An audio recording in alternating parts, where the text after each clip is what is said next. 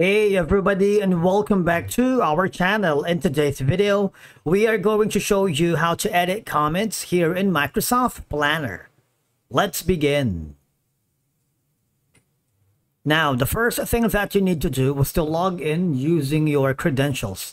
If this is your first time in Microsoft Planner, I want you to click the sign up option. And from here, just follow the on-screen instructions and you're good to go.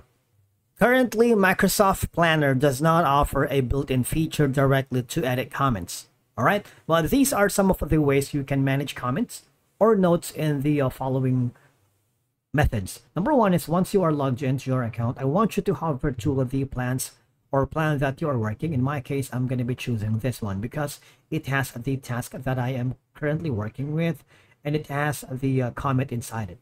Now you see, if you click on the three dots icon, it has the open details wherein you can see the comments or notes in this section.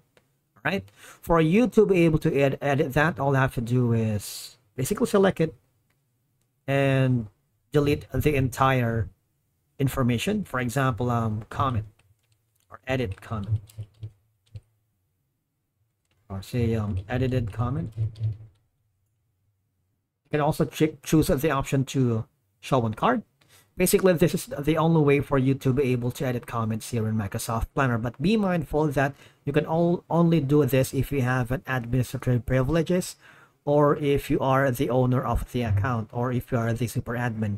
If in case you're just a collaborator, you're not going to be able to do this, I believe, because it requires a certain access. All right, and again, well, Planner does not support direct comment editing like with the above methods, but of course you can have the option to edit the notes in this section.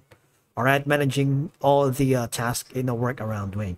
And that's it for today's video. Thank you so much for watching. We will see you again in the next one.